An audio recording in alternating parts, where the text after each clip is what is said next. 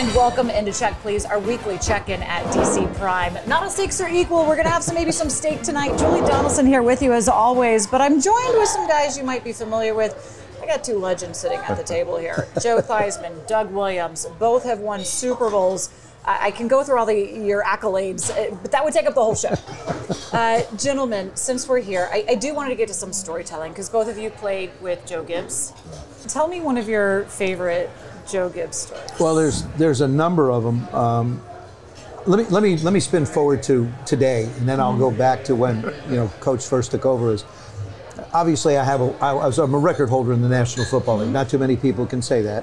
I hold the record for the shortest net punt in the history of the game. It was against the Chicago Bears. Which Ron Rivera was on that team, right? He was on that team, yes. Right? So 1 yard? 1 yard, one net yard. One net yard. Held the record for a short period of time. Something to hang your hat on. Until Sean Landetta, later on that year, at the same spot on the field in Soldiers Field, missed the ball completely, but they gave him a -6.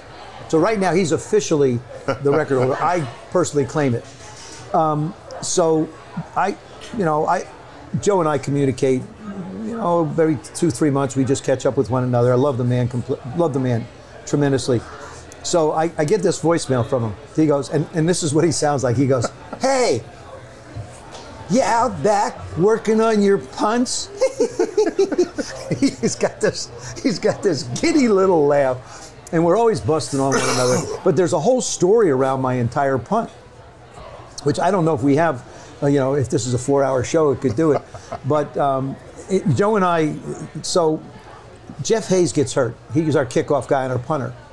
We're up 10-0. We kick the ball. Willie Gault runs it back for a touchdown. It's now 10-7. But Jeff hurts his thigh. He can't punt. Joe's standing there going, "What am I going to do?" I walked up. I said, "I can punt." He said, "You can what?"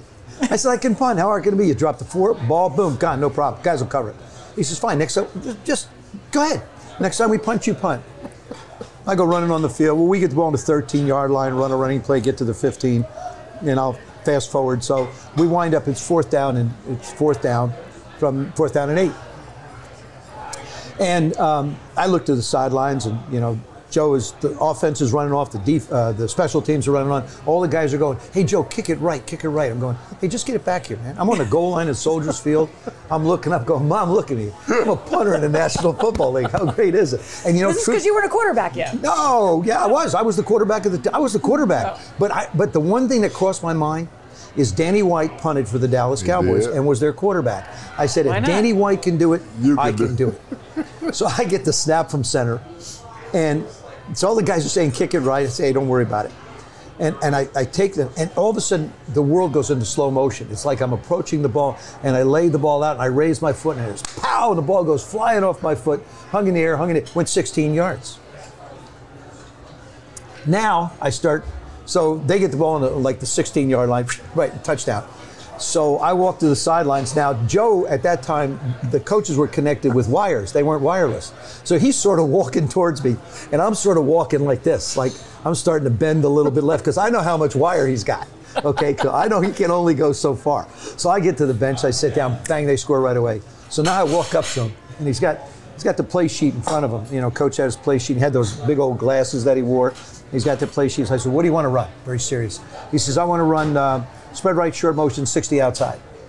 I said, "Great." And then I started laughing. I said, "Do you want me to punt again?" He looked. He put the clipboard on. He looked at me and he pushed his glasses up and he went, "I never want to hear the word punt come out of your mouth again." And so I retired with my 1-yard average. But that was the experiences we had. He was going to bench me. We're 0-5 in 1981 when he takes over. He's going to bench me. I drive to his house. Right. Because my job was important to me. So I drove to his house. But he used to, our meeting started at 7:30 in the morning. And I sort of stay on a high. I mean, life is so much fun. I just bounce off of walls, right? So Joe comes, he slept at Redskin Park. He come walking out with his coffee cup at 7:15 in the morning. And I'm going, "Hey, Coach, how's it going?" And he turned around, he walked right back into his office. For another half an hour, he would go, "Hey, where are you going?" Into his office and put it down. But there's so many stories about his uniqueness as a coach. I think his greatest quality was his selection of people on his coaching staff. I believe that in leadership. It it isn't necessarily what that leader can do, but who are the people that you surround yourself with? And we see it now with Ron Rivera. And the coaching staff that has been put together here has been handpicked. He has a familiarity with them. He understands them. And I mean, but those were, I was sort of indoctrinated him into head coaching. I'm sure he sat there some nights and going, what did I get myself into with this guy? It was like story after story, experience after experience. Experience with John Riggins when he flew out to Centralia, Kansas to see John. Bring him in, huh? Well, yeah. I want to get to maybe some Riggins story in a minute, but you did win Super Bowl 17. Let's fast forward to Super Bowl 22. Why not? You had gifts as well. I did, and fortunately, like I said, I had it before Joe, but Joe really had him as the head coach. I had him as an assistant coach, and Joe gonna always be dear to me. The way things happened in Tampa, because when he was in Tampa, I know if we get Bill Nelson was my quarterback coach. Bill was loud, and and something happened. I just got there. My first day of practice, something went wrong, and he hollered at me, like rah, rah, rah. And I just stood there and I looked down the field. Joe was running, charging down the field, and got right in Coach's face, right in the field. I'm standing like this. He said, "Don't you holler at him, not one more time." He got to learn like everybody else. I said, wow. And then every night after that, training camp, tour days, when tour days was tour days. Yeah, not like shorts and a so you're in full hat. pads and you're going at it. Yeah. Right. I went home with Coach Gibbs. When he got out of the meeting, I got in his car, drove to his house, sat at his table with Pat and his two boys, bless his soul, Carl and JD, and we ate dinner. When we ate dinner, him and I went, and we went through the playbook every night in training camp. And I never forgot that, never will. And then when I got the call to come up here after Joe, unfortunately, gotten hurt, he asked me, he said, I'm just calling Douglas. He don't somebody call me Douglas. Everybody else call me Doug. Douglas, and he said, yeah, Coach, how you doing? He said, I just called and I just want to know, could you be the backup? I said, Coach, let me say this. I can be any up that you want me to be because I don't have a job. This isn't when you were teaching school? No, that was before the draft. Oh, okay, This is after the USFL had folded. But, and when I came up here, I know we were playing in Green Bay and doing warm-up, I almost froze to death. Pre-game warm-up, my hand was froze. And he said, he looked at me, he said, hold on, I hope I don't have to play him. But no, Joe Gibbs, to me, I think we got him after Joe had tamed him a little bit, and he was a different guy. Me and Mark had him at a different time, so it was great. He'd learned. He'd learned how to be a head coach. I think that's one of the things that's unique to society today is everybody expects instant results from everything that's going on. But our business is a business of process. Right. Whether it's coaching or whether it's playing, you have to learn the position. We talked about it with Taylor. Right. He's going through the process now. Each week he's modifying. I've known Tom Brady for a number of years. Tom's in his 21st year, and he's still learning. Yeah. If you sit down with Tom right now, he would tell you that there are things that he has to continue to learn, and it's the process. And it was the same way with Joe. I mean, he had me. I had restaurants, TV shows. Heck, I owned the Redskin Report. I owned the Redskin newspaper at that time. I mean, it was ridiculous. It was crazy. But it was just a question of guys getting on the same page. I'll spin forward real quick to where we are today. Scott Turner and Taylor Heineke are now getting on the same page. And Doug knows this. When a coach calls a play, he calls it for a specific reason. And what I mean by that is, if it's 3rd down and 6, he'll call it for you to pick up the 1st down, so he calls the route accordingly. If it's 3rd down and 1, and he's thinking about going on 4th down, he may put something in there for a big play. Take the shot. Mm-hmm. So, We've seen that. But those are unspoken words. Right. You just understand that after your discussions. Right. And there isn't. I've been as long as I've been around football. I mean, in professional football, I've been gone now 36 years, and I played 15. So for 50 plus years being around this game, never seen anybody with the ability to be able to orchestrate and create plays in the red zone like Joe Gibbs. And who can make phenomenal. And who can make all the right decisions coming out of halftime. You know, if he go in halftime and things ain't working, I can promise you he's one guy can come back. We never added. We never added. That's the thing about it. We deleted stuff. Yeah. You go in he didn't say, let's do this. He says, let's take this out, this out, this out. And actually, I don't know if he was this way with you, but people said, did Coach and you ever discuss plays? No, he told me what to do and I did it. No, I mean, at the end of the day, it wasn't any, let's sit down, here's some plays. What do you think of it? You go in on Wednesday, you go in there and you got a board full of plays. You go out there and you walk through, you run the plays in practice, and the next morning he cut back what he thought would look good, what he didn't look good. He take it out, and you got this up there, and by the time you get to Friday, you got your game plan. Yeah. The game plan worked. I thought it did. It did. It worked. Well, look, he won 3 Super Bowls for the Washington football team with 3 different quarterbacks. We're missing Mark Rippon at this table. 3 different running backs. 3 different running backs as well. Well, but Joe hit something. But yet the line was always relatively the same, right? For the most part. We were lucky that way. But Joe said something. Coach Gibbs picked a good coaching staff, but he also picked players that he knew that had the character and the will and the fortitude to work hard and come to play every week. Well, that's why I had to go to his house. He just didn't think I was committed to football because I did have other things. And I basically sat there in his living room. This is after we lose to San Francisco. This isn't like a day off. He's exhausted. I've been beat up. We're 0-5. I go in, I sit down, and it's like, we need to talk. I guarantee you he was the most stunned human being in the world when he opened that door and saw my face there. So here I am. Who does that these days? Yeah, what's there? It's a testament to knowing what you want, the situation you're in, and not being afraid to go fight for it. And it coincidentally worked out. We changed our philosophy. We started to run the ball. When Joe first came here, he came from Don Coryell's offense. We were Air Coryell. I was leading the league in passes attempted. I was leading the league in passes intercepted. We were throwing it all over the place, but we weren't the San Diego Chargers. We were the Washington Redskins at that time, and we were going to build this football team.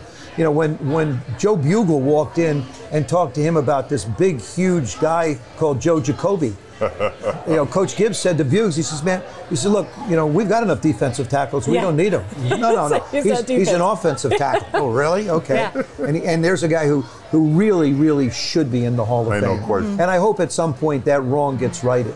But just the time I spent with him and the time I spent learning from him, what a great teacher he was, too. Concepts and philosophies about the game of football. He saw the game differently than all of us. He was ahead. Well, he really was. He was ahead of most people. I mean, think about it. He never had the same formation from week to week. 3 weeks, he wasn't going to run the same thing. It was every 4 weeks. But the plays was the same. I played when Joe played. I mean, when you think about the receivers I had, they all played same position anytime. Now you got guys who can only play X. Right. I can only play Z. We're also seeing that's why Coach Rivera loves the flex guys, the guys that can play multiple positions, so you can do just that. Most coaches do. Coaches do on offense. They want to be able to have someone that can do things. And it keeps the defense on their heels, so they don't know exactly where either of you guys are going. Look, we still have more to get to here on Check Please. So when we come back, a little more of story time as well. And look, since they both won Super Bowls, we've watched them, we've seen them, but maybe what are some of the most memorable things that happened off of the field during the Super Bowl runs? Stay with us here on Check Please.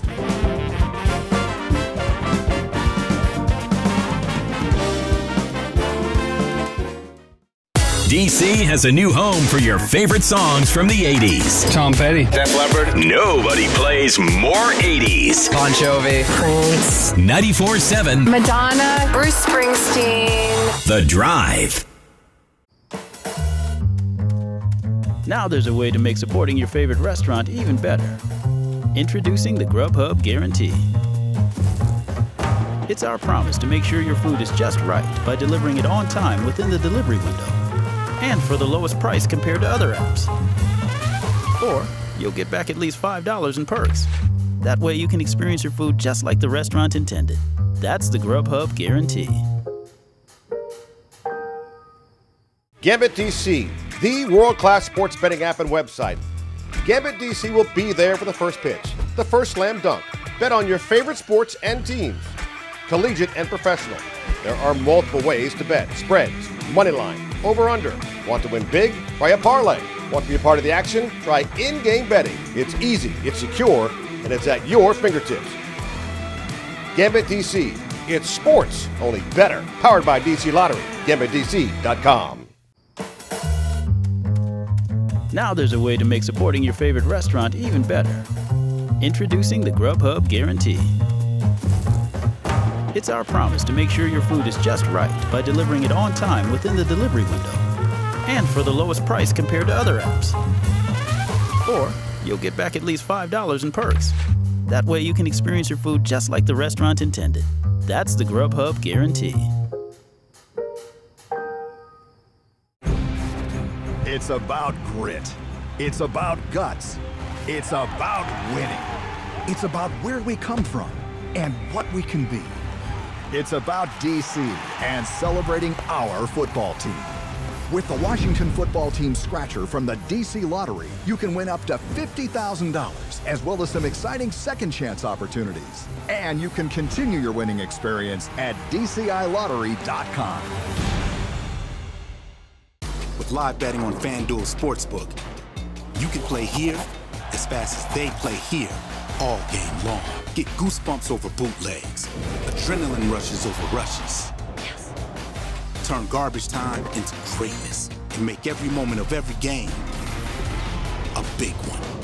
With live betting on FanDuel, America's #1 sportsbook, make every moment more even after kickoff. New customers get a risk-free bet up to $1,000. FanDuel, make every moment more.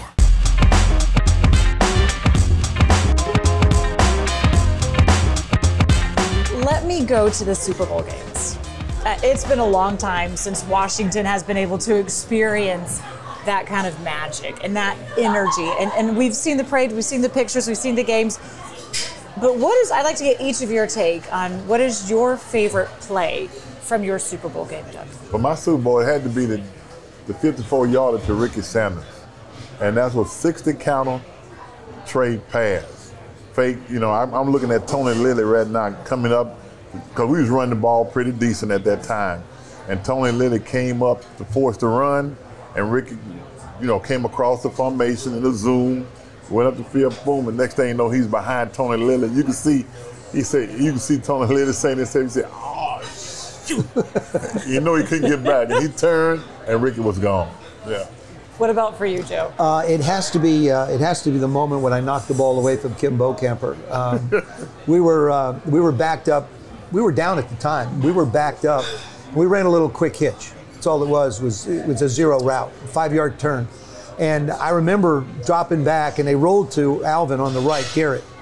And I turned around, and I was going to fire it back out to Charlie Brown on the left side, and Kim went up in the air and knocked the ball. And the ball it's literally just, I could read, Wilson on. I could count every stitch, and I could see the ball, and everything went into slow motion again in my life. And he's got his arms out, and this is right on the goal line. And I couldn't get to it, and I just lunged at the last minute, and I managed to get my arm in between it, stripped the ball away, and the both of us sat in the end zone looking at one another. And I went, that was close. Kim Bocamper was one of my very first jobs in this business. Oh, Every time I tell him I'm working with Joe Theismann, he's like, do you have to remind me? And I still go to Kim's that you restaurant. Work with Joe Theismann? I still go to Kim's restaurant Fantastic down in Fort restaurant Lauderdale. down in Fort Lauderdale. Yeah, yes, it is. Great guy. But he's a good guy. That moment was, I guess you could say of playing 15 years of quarterback professionally, the most outstanding moment in my life was as a defensive back. Yeah, there you go. The play defensive back. Defensive back. There you go. Again, what? So you've been a punter, a return guy, quarterback, and defensive back. There we go. There we go. The jack of all trades. Remember, he drove to Coach's house too. To counsel him about him. Yeah. There we go. I stole a bus once in training camp. What? That's another story. Wait, the bus drivers were getting something to eat. This was in '83. Now, we won the championship in '82. So all of a sudden, you feel a little bit like you're bulletproof. You're bulletproof, okay? So, it didn't take much for the guys to encourage me. So our bus drivers are up in Carlisle, and they're getting something to eat. And Joe cut practice short, like by 45 minutes. So we're just sitting on the bus. I said, man, hey, come on, somebody, come here. I said, I'll go. Okay. So I hop in his car, and I'm driving the bus. And I took out one of those street signs. They're very difficult to turn around corners. I know they're hard. So we come pulling up, and about an hour later, the bus drivers, they're screaming and yelling, "Where's the bus? Where's the bus? Where's the bus?" We don't know. Somebody just drove it back to the dormitory. We have no idea who it was. I finally have admitted it after all these years. You admitted it? It was me. I took the bus. Guilty as charged. Never stolen a bus in my life. But I do want to get to, as we're about to wrap this show here, I do want to get to maybe we got your favorite football memories or moments or play on the field. What about during the Super Bowl for you? Maybe a favorite memory or moment off the field for the Super Bowl? Well, for me, I wanted to make it clear, being my first time in the Super Bowl, and everything was about black quarterback. Mm-hmm. And I say to myself that I wasn't going to get caught up in it, and which I didn't. And my thing was, whatever the NFL wanted me to do from a media standpoint, I was going to do that. Anything about the guys running around the hotel trying to get a story or what have you, I wasn't going to talk to any reporter, and I did that. Because, when I got to the hotel, I went straight to my room. Unfortunately, everybody else was out, whatever. And I had a teammate, Jimmy Giles, down in Tampa. And he came, he said, "Hey, man, let's go to dinner." I said, "No, man, I don't want to be bothered with them reporters." He said, "I'll tell you what, I got them." And he came and got me, and I just walked right behind him. He said, "Nah, he's not doing this." Because everybody wanted to talk about the black quarterback thing. And I didn't come to San Diego to be the black quarterback. I came as the quarterback of the Washington Redskins at that time. Yeah, and you also have somebody blocking for you. That's right. What about for you, Joe? It was really the night before the Super Bowl out in Pasadena. They took us out to this little hotel in the middle of nowhere. Burt Reynolds had become a friend. And I remember spending an hour and a half on the phone in my room, just talking. Because, he was at Florida State, he was a running back, loved football, was a passionate football guy. And we became friends. I did a movie with him, he invited me as a part of it.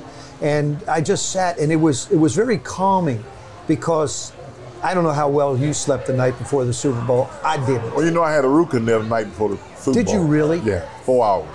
Oh my God. Saturday morning. But you know how he fixed it? Bag full of Hershey Kisses, right? Hershey Kisses. I ate the whole bag. Little did we know that chocolate could do that. I'm telling you, I woke up the next morning, no pain. And I thank Hershey Kisses for the rest of my life. There just has been a medical breakthrough right here. Look out.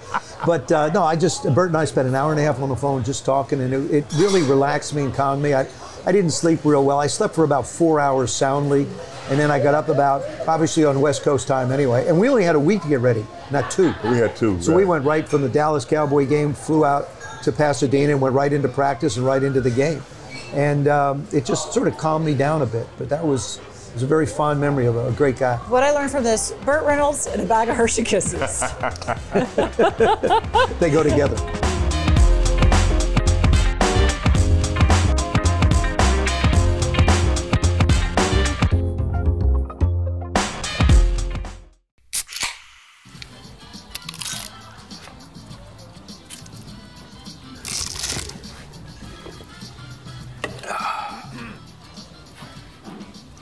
Nachos, better with Pepsi. Who's that? Did you hear that? Anybody home? Santa? Yes? Santa! Are you stuck? I am. Oh no. I better call someone. Yeah. Hey, Santa? Yes? Did you remember the scratch-offs? Check your stocking. Oh, yes. Thank you, Santa. Someone called the fire department? What do you got? Stuck Santa. Are those holiday scratch-offs? Yeah. Make it merrier. Give Maryland Lottery holiday scratch-offs. Little help here. DC has a new home for your favorite songs from the 80s. Tom Petty. Def Leppard. Nobody plays more 80s. Bon Jovi. Prince. 94.7 Madonna. Bruce Springsteen. The Drive. Veterans, you may have earned a variety of VA benefits. Did you know VA can help you further your education and pursue professional training? The Home Loan Guarantee Program can help you buy, repair, or adapt a home. VA provides housing support if you find yourself homeless or at risk of homelessness. And don't forget world-class healthcare. Learn more about these and other VA benefits. Visit choose.va.gov.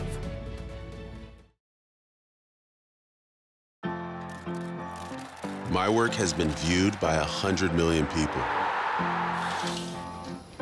My work helps save lives. My work has gone platinum. My work gives people hope. I work at FedEx. Take your career to the next level with one of our many open positions. It's about grit. It's about guts. It's about winning. It's about where we come from and what we can be. It's about DC and celebrating our football team. With the Washington football team scratcher from the DC Lottery, you can win up to $50,000, as well as some exciting second chance opportunities. And you can continue your winning experience at DCILottery.com. Now there's a way to make supporting your favorite restaurant even better. Introducing the Grubhub Guarantee. It's our promise to make sure your food is just right by delivering it on time within the delivery window and for the lowest price compared to other apps. Or you'll get back at least $5 in perks. That way you can experience your food just like the restaurant intended. That's the Grubhub Guarantee.